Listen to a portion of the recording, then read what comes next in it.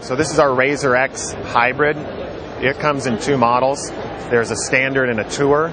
Tour model being a little smaller, heel to toe and front to back.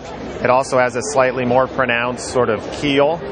The inspiration for this hybrid was really drawn from Phil Mickelson, and a year ago we made him a hybrid, a prototype specifically for him for needs that he had. And one of the things that we did with that was we put a sort of a keel in the middle of the sole, and that affects the way it goes through the turf. So he was very concerned with how his hybrid was able to get through the rough.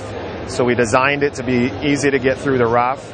The footprint's a little smaller to also help it get through the rough. You've got a little less leading edge. And so far we've had really good tour acceptance with this hybrid. The other thing about these hybrids is they're available with the irons in what we call a Y set, or a combo set. So you can mix hybrids in or replace your long irons with hybrids, which is a great option for a lot of players.